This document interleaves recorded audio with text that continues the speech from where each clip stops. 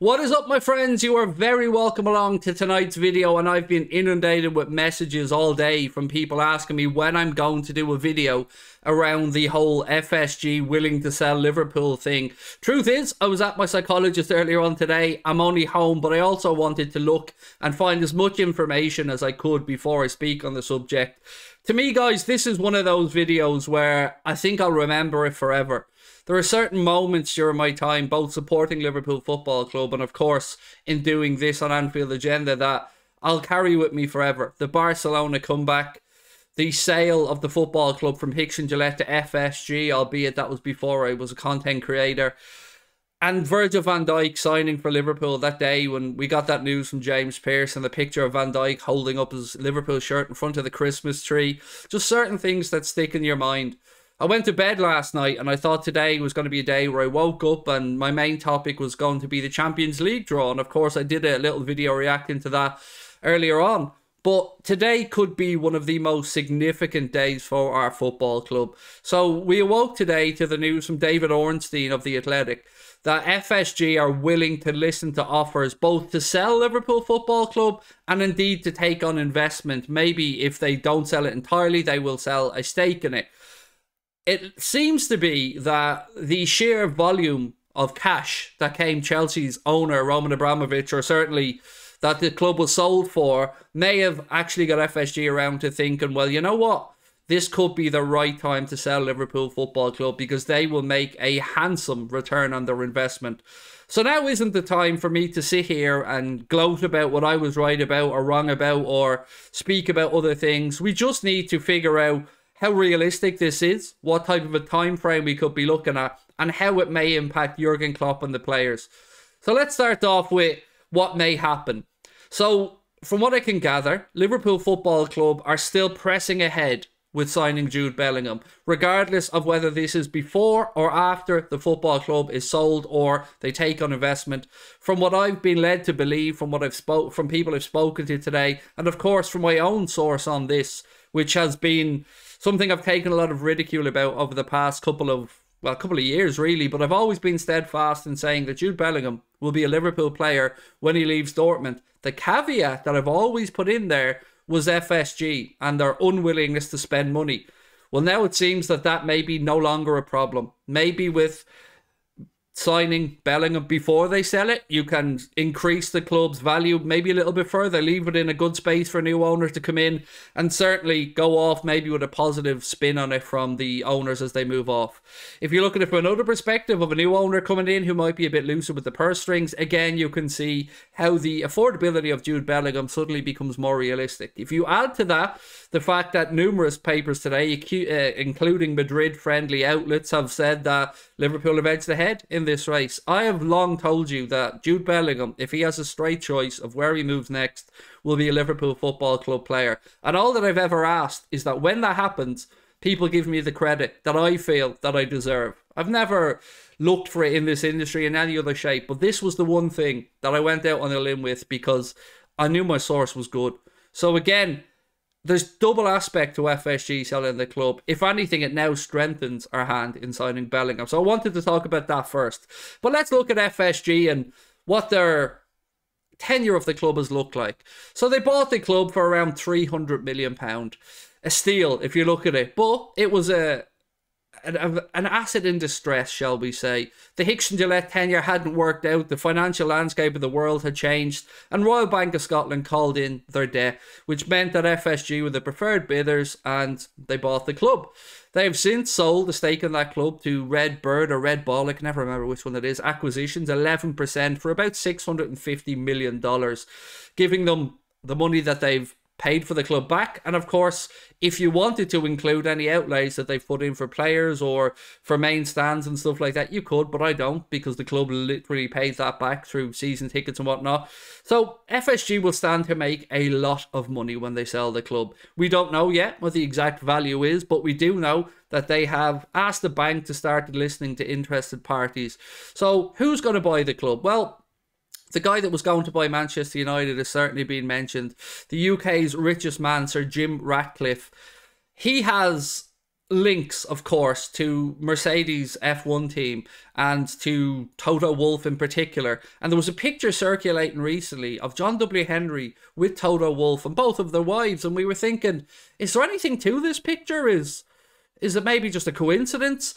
And Connor just wouldn't let it go. And he kept thinking and thinking and thinking. And then when this news broke today, Connor said to me, Craig, you know what? I wonder, is this maybe a sign that Jim Ratcliffe could be one of the people who are interested in buying Liverpool Football Club? You also have wealth funds, I believe, from the Middle East, shall we say, who are interested in buying the club. And look, there are moral issues that I'm sure we as Liverpool fans will have to ask ourselves, what type of owners do we want?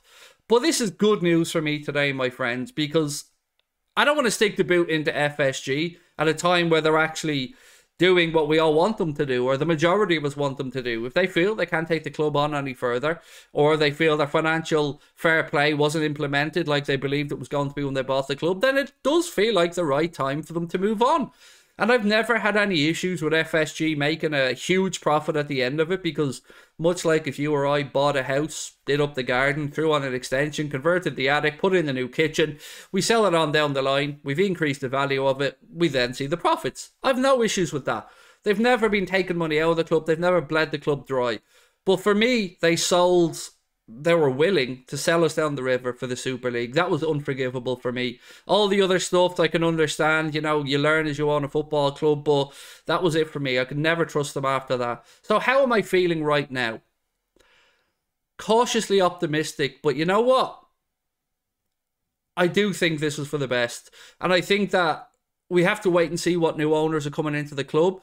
But I do feel like a change would be good for everybody. I feel like it will give the club a new lease of life. It will give the club a change. Because we spoke about Jurgen Klopp and the players. We spoke about perhaps some of them coming to a natural conclusion at the club. We spoke about maybe Jurgen Klopp's words having a certain impact or can only be repeated so many times and players will have heard them over and over again. And that's why you bring in new players. That's why you refresh the squad. New ideas, new mindset, new legs and new physicality, of course, brought in. But I think the same could be said in this time with the owners. They have certainly presided over ownership or their ownership of Liverpool Football Club in a successful time for us. They've given us Jurgen Klopp. We've seen the main stand develop, the Annie Road ends, Kirby training facility, the superstore around Anfield, the area, numerous other things.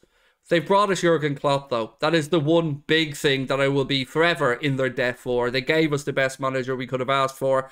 We can speak about how they didn't give him the tools to do the job to the best of his ability, but again, if they've realised that now and they know that they're up against Manchester City and their wealth, they're up against Newcastle and their wealth, they look at Real Madrid, they look at other clubs and they think, either we can't do it or we don't feel that it's the right way for us to operate. Either way, I'm just glad to hear that they are finally willing to sell up. I want to know what you guys think. What type of owners do you want? Because I know we're split on this as fans. I know there are a lot of Liverpool fans out there who don't want sugar daddy owners, who don't want money coming in from state-backed entities, shall we say. And I have to say, ideally, somebody like Sir Jim Ratcliffe or somebody like that to come in and buy the club, I would feel far more comfortable. But at the end of the day, it will be a balancing act, because I don't believe anybody who is going to get to the position where they're going to spend billions, and it will be in the billions, on a football club, they're going to want to see their investment return, and they're going to want to pay, they're going to want to see their finances return as well. Nobody buys football clubs really as a hobby these days. You know, football is big business. It wasn't really big business 20 years ago, but it certainly is now. So anybody who does come into the club will, of course, want to find new revenue streams, find new ways to start recouping some of the cost of the outlay that they're going to see. So we do have to be careful what we ask for, because we've seen, look at Elon Musk as an example. He's taken over Twitter. There was a lot of people celebrating it, talking about free speech. First thing he does is come in, start charging for verification, lay off a load of the staff, because he wants to increase, I'm sure, finances, really. He wants to increase his money. So we do need to be a little bit careful. But all in all, I couldn't sit here now, look at you guys down the camera and say that I'm not absolutely delighted at the news that FSG are selling or willing to sell Liverpool Football Club. To me, this is a day I've waited for a long time, and I know a lot of you guys have as well. And I don't want to talk down today to people who've been supportive of FSG, because I have always tried to be fair and balanced and see that there's been some positive stuff that they've done and some negative stuff. To me, it got to a point where that negative stuff outweighed the positive stuff. But here we are. What do you want? What type of owners do you want? For me, it's as simple as wanting Jurgen Klopp to be able to go and compete. Wanting Jurgen Klopp to have access to the same type of funds that the likes of Pep Guardiola or the likes of Eric Ten Hag, the likes of Carlo Ancelotti. I want Klopp to have access to those similar type of funds, because if we've generated as much money now that we're in level terms with Manchester United with regard to the money we're bringing in, well then I think it's about time that we start going out there and spending some of that money. So I feel like we are going to be in for a very interesting next 6 to 12 months. I feel like we're going to have 2 very good transfer windows coming up. And I know people are going to reply to this on the Bellingham situation and say, well, Craig, they won't want to spend the money before they go. Why would they go and spend 100 million on Jude Bellingham and then sell the club? That's just taking money out of their pockets. I don't look at it that way. I genuinely feel that FSG are so concerned about positive PR that this, as a goodbye, if you want, gesture to the fans. And also, I think it's a good way to sell the club. It's a good, attractive way to say, look, we're selling you a club that was in a Champions League final last year, that won 2 trophies, that competed with Manchester City for the league title. We've started the rebuild. We've just brought in Jude Bellingham, who's a tremendous asset, will be at the club for the future. So I think this strengthens our hand in that. So right now, I'm sitting here and I'm very optimistic and I'm very happy. And I'm looking forward to the day that I get to sit here and speak about the new owners and who they are, and we get to hear what their outlook for the club is, because it is the right time, in my eyes, for FSG to sell up. And I'm very much looking forward to wearing the I told you so t-shirt when we sign Jude Bellingham, because I know a lot of you think I'm a spoofer. I know a lot of you think badly of me, but there are also a lot of people who do believe what I've said. And to those people, we're going to have fun. We're going to have fun when Bellingham arrives at Liverpool. We're going to have fun watching him, but we're going to have fun as well, just enjoying the ride, because that's what this is all about. So look, I sat back today and I thought about how I was going to make this video, which angle I was going to approach it with. Was I going to be scathing in my assessment of FSG? Was I going to stick the boot in? But ultimately, I don't feel there's a need to. If they're selling the club, it's the right thing. We will get what we have asked for, those of us who think it is the right time for them to sell up. But I'm really interested to know your opinion. And for all you people who will be replying about the Bellingham stuff, just to say we're not going to get him. I've heard it all before, but I've continued to say the same thing. I continue to believe the same thing. And I continue to ask you the same thing. When it happens, just give me my acknowledgement. Just say, you know what, man? You were right. I think you're an arsehole on a lot of stuff, but you were right on this one. So look, I'm off to do a live stream now. I feel like it's going to be one of the most memorable live streams I've ever done as a content creator, because there's going to be a mix of emotions tonight. But what we know right now is FSG are willing to listen to offers for the football club. They have asked a bank, I don't want to name the bank and give them the publicity, to look at potential interested parties. And I think, again, just going off what I've read and my gut feeling, I think this will be a sale. I don't think they'll take on the investment. I think they'll look to get out, and I think this will be a sale. That's my take on it. Let me know yours in the comment section. Again, I want to thank you for your continued support of our channel. We keep going from strength to strength. It's only because of you guys and your amazing support. So thank you very much, and I hope to see you over on Twitch for a live stream very soon. But right now, 2 things to remember tonight. FSG are putting the club up for sale, and Craig's always right about Jude Bellingham. Just put those in your head, and we'll be just fine. Much love, folks. Talk to you soon.